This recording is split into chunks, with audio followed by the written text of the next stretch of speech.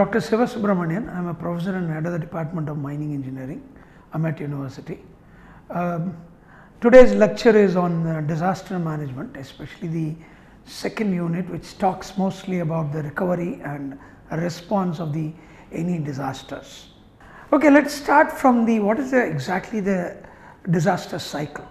The disaster cycle is nothing but a response, a recovery, a redevelopment, mitigation plans and preparedness, and finally comes back to the disaster, where if you attack all these 4 or 5 units of this disaster cycle, you will be in a position to withstand any disaster, reduce any loss of human life or material life. See, normally disasters have got 3 parts. The first is the pre-impact.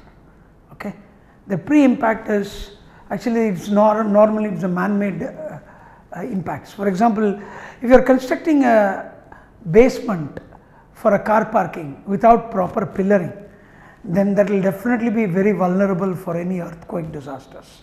So the building will collapse. Just to give you an example, in Ahmedabad, when the Bhuj earthquake has come in 2003, what has happened was 2 adjacent buildings were constructed 1 year back, that is on 2002. What happened was, during this earthquake, one building collapsed, another building stood just like that without any damage. There may be some cracks, but not much of serious damage has occurred actually. The reason, simple reason is, they have loaded actually over a tank where the water was stored for both these buildings in one single building. This has liquefied the entire building and the one building collapsed. So this is a pre-impact study which we need to do it, whether are we ready to face the disaster. Then it goes to during the exact phase of disaster. When the phase of disaster, all of you will know, the cyclone will hit the trees, will hit the buildings, or even the earthquake will damage the buildings. Post disaster, this is very important and a very interesting factor I would like to give you.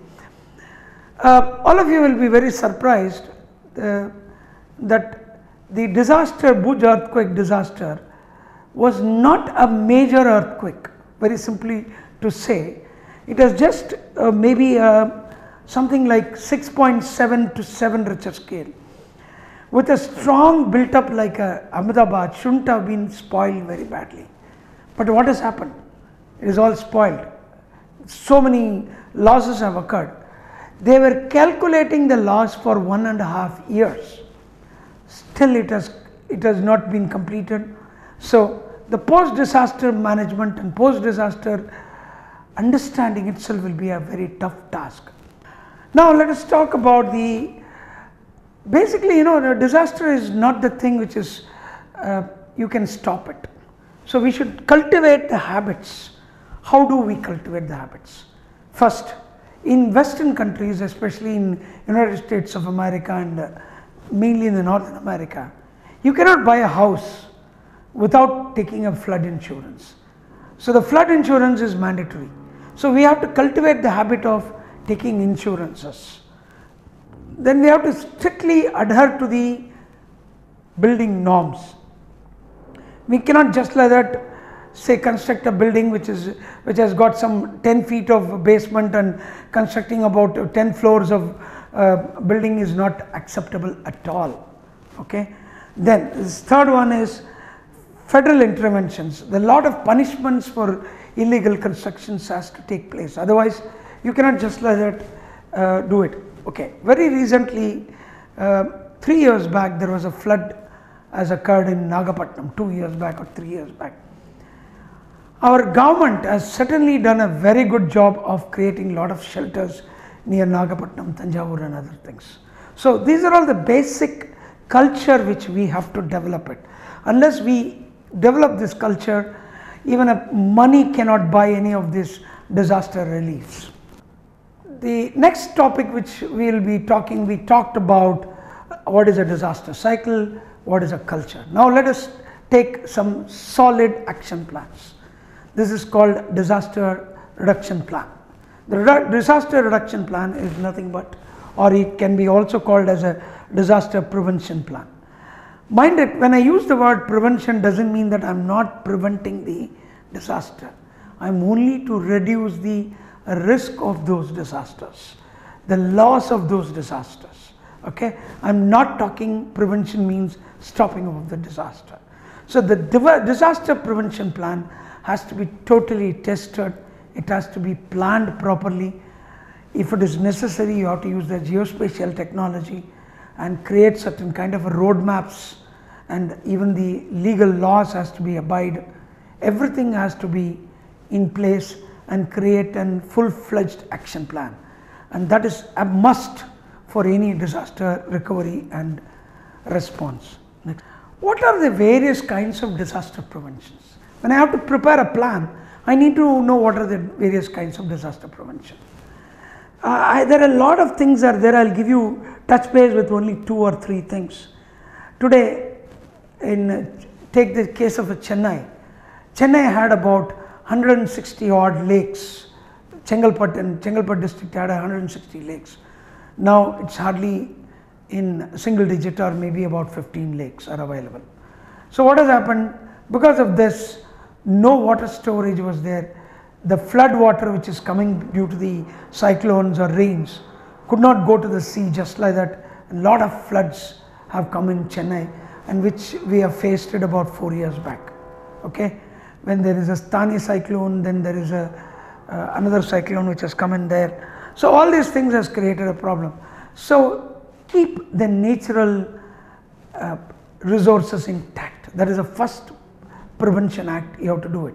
If you have to spend money for that plan, you have to do it. Okay. Then the second one is educate the people to construct proper construction. Give a very stringent measures if they violate it. Also give them the very important disaster tools, disaster prevention tools. What is it actually? I mean, I don't know, if you go to the many industries, they do the safety tour. This is a very important phenomenon in many of the industry. They first say where is the fire alarm, where to press the fire button, everything they do it in perfect manner. Something similar as a community, maybe as a federal government or as a local panchayat, you have to educate people. They should not become panic. If there is a flood comes, people started thinking, oh, I will not get milk, I will not get this, I will not have electricity, I have to store everything, and finally the chaos has happened and 50% of the people are not getting anything out of it. So what I mean to say is, the prevention, we have to have certain important parameters. One is keeping the natural resources, educating the people, giving the stringent laws, and also there are some rule books to be created for the community sector. Okay, the disaster mitigation is normally done by various agencies. First is the people themselves, they have to be attracted by this kind of a relief measures. Then the second is the community. The third is the state and the central government. I will be talking about the main 3 types of mitigation plans. Next slide please. Some of the disaster mitigation plans, one of them is, let us not pollute so that the greenhouse gases are in the atmosphere. Level of greenhouse gases should be reduced to a larger extent. Second is the natural resources which I was talking about, which is about the creating a flood bunds, and also I've been talking the same thing for the basement should have a sufficient pillars so that you will be in a position to withstand the earthquakes. Then the desiltation in the rivers should be a very regular process. See, the second one, the first one we talked about the federal, the second one we are talking about the community based disaster reduction preparedness basically. What we are doing in the community level is the community should help each other.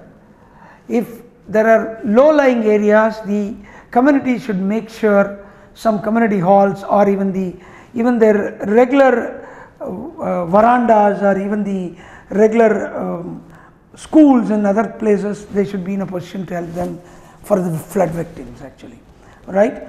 And second is, most important thing is, they should not get panic. That's a very important thing. In the disasters, people get panic very, very fast. So the main role is, it is not the government department, it is not the central government, it is only the community will say, don't worry, we are making arrangements, we are getting the funds from the government, we are getting alternative arrangement, you will get the milk, you will get the electricity, right? Just to give you one example of this particular thing, when the Tana cyclone came, it took about 3-4 days for us to get the recovery of electricity. But what has happened was, in Chengalpattu district, 4 or 5 districts with 2 or 3 substations, what they made an arrangement is, they diverted the electricity for 6 hours in all these 5 villages. So every day people are asked to say, okay, you will get electricity between 8 and 2 o'clock. Do whatever you want to do it within that 6 hours and get ready for your remaining darkness for the day. This kind of arrangements can be done only through the local communities. The role of community continues.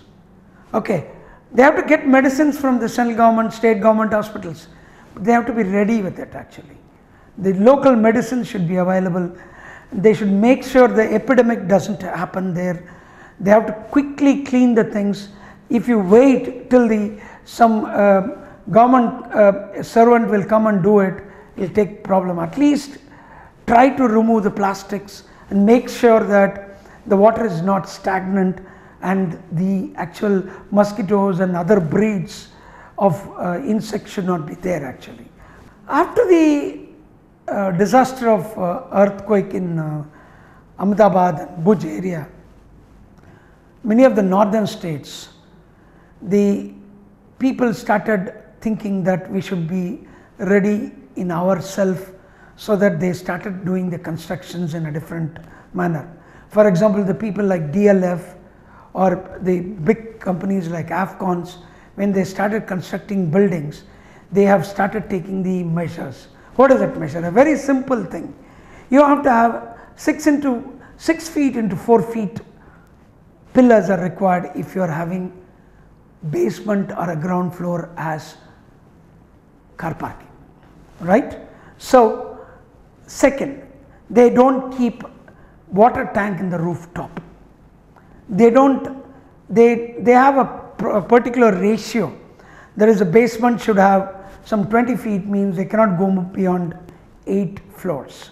These kind of things, and many places the row houses in the cities like Delhi and even the Lucknow, the cities are not building the multi-story buildings of 20 stories and 30 stories. They make sure that only 4 stories or 5 stories are done. So the disaster mitigation is properly taken care. Okay, what we talked about was the structural mitigation, any structural changes which one would like to do it. Now we are going to have a non-structural, which only will cost money for the government. That is mainly the water and electricity diversion, maybe a temporary shelter, and also the cattle maintenance. What is the role of community, which we have already talked? They have to do the communication, they have to do the actually the first aid help, they have to have a medicines, all these things. But who are all they? Is the community means, you mean to say there is some kind of a society? Yes, where you live may have a welfare society. Where you are living is having a building societies. There may be an agricultural cooperative societies. All these societies becomes community and they have to help the people. This is what is important. The community government balancing is an absolute necessary for disaster management. Next slide. We talked about the community, we talked about the general federal requirements and federal works of disaster response and recovery. Now we go down to another level, which is called Panchayat Raj or urban local bodies. Their job, most important thing is, when the flood comes, there will be a heavy traffic chaos. They have to manage the traffic jams, which cannot be only done by the traffic police. The local Panchayat Raj people or the local city bodies, urban bodies have to come in handy, and they have to start doing those things actually. Then most important thing is proper communication needs to be set up. They have to properly communicate to these communities. They have to properly disperse. If there is a lack of medicine in a particular area, they have to make sure that they get the medicines in that particular area. So they are the local leaders for doing the disaster recovery. So their role is not at all undervalued. Their role is very, very important. The most important thing is the panic can be reduced only by this Panchayat Raj people. Well, the next, after to the Panchayat Raj, we move into the little more higher level, one level up in the map, which is called the State Disaster Management Authority. In India, each and every state has got a state disaster management authority. This authority is they are the leaders, boss, managers, everything for the entire disaster recovery response. They own the entire disaster failures, they own the entire disaster success, everything is in their hands actually. They have to prepare the plan, they have to implement it properly, they have to make sure that the local bodies are communicated, they have to make sure the Panchayat Raj works are being properly done, they have to do the monitoring, they have to do the calibration, everything they have to do it, they have to update their data very frequently, and they are the nodal agency for the disaster recovery and response. So that their role is the maximum role, which is a widespread role, and even one corner. For example, just to give you a very small example, 2 years back there was a Nagapattinam cyclone came there, Tanjavur Nagapattinam. The Disaster Management Authority did a wonderful job in keeping the shelters ready. But what has happened? The post-disaster, they failed very, very miserably. What has happened? No food is available, food did not reach properly, medicines were not available. So the entire country will blame the State Disaster Management Authority, right? And they are also to get funds from the various sources. They have to make sure that sufficient funds are available. They have to request the central government to give the funds. They have to get the funds from the World Banks. Everything, they are the authorities. Fortunately, in the last 10-15 years, they have started creating a lot of workable plans actually. So every state government has got workable plans now available. They have a disaster management cell is available. They made a district cells, disaster recovery cells. So it is all properly planned, but still a long way to go to have a total disaster reduction, loss reduction. The next one, which is the last one, is the central government. Central government, the main job for them is to allocate the funds. They have to allocate the funds in the right time and right way. That's all. That's all is their main job. And what they do is, as a part of their auditing, they come and do the survey, whether if the state government is asking for 1000 crores, is it 1000 crores or is it 1200 crores or is it 800 crores. They have to allocate the funds properly, and disbursement has to be quick, and other than that they also do a major role of getting the relief materials transferred from one place to another place. For example, when the Kerala floods came, even our university people, we have sent a lot of clothes and other things to the Kerala government actually. That has to be routed through the central government pool and it goes to the Kerala basically. So no other work is for the central government. There is a central disaster management authority is there. Of course, they create some serious geographical maps. Actually, they create a large information systems for all the state departments to utilize it. Other than this, they were also supposed to go to the World Bank and multilateral funding to get additional funds for this. Now, we talked about all these disaster management authorities. Is it enough that central government will give you funds, the state government will implement that and take the money and everything? But no, I am not going to tell you like this. If, for example, if the road authorities, if they delay in recovery of these roads, the entire system collapses. If the railway people don't repair the railway tracks in time, entire system collapses. Okay, so there are many organizations which will come into the picture, starting from human resources to the industries to the steel and mines. If the railway is not properly functioning post disaster, the coal will not come. The coal, if it doesn't come, the electricity will not be produced. If electricity is not there, Department of Electricity cannot produce on their own the electricity and supply to the people. So it is an absolute necessary that all these departments, the last one which I have been talking is the Ministry of Planning. In fact, the Central Disaster Management Authority comes under Ministry of Planning. Okay, so the Ministry of Planning has to plan it properly in allocating funds to these various organizations, and all the stakeholders, they have to cooperate and create a proper disaster reduction recovery plan. Unless they have a mitigation plan properly, you cannot, all this, without support of all these departments, even one department does not cooperate, or they say they don't have funds or resources or human resources, system will not be fulfilled properly. So it is absolutely necessary that they have to be part of this recovery plans. Next slide. Well, suppose if there are Bhuj earthquake kind of things have come, the state government needed something like 20 to 25,000 crores. Where from they will get it? The central government disaster management authority will say, okay, we will pay you 6,000, 8,000 crores. Rest of the money, will the state government generate themselves? No, it's not possible. So the central government has to create new policies, new things. For example, after the aftermath of Bhuj earthquake, that is the only example which I remember very regularly, there was an additional income tax was collected from the people who are paying a high tax brackets.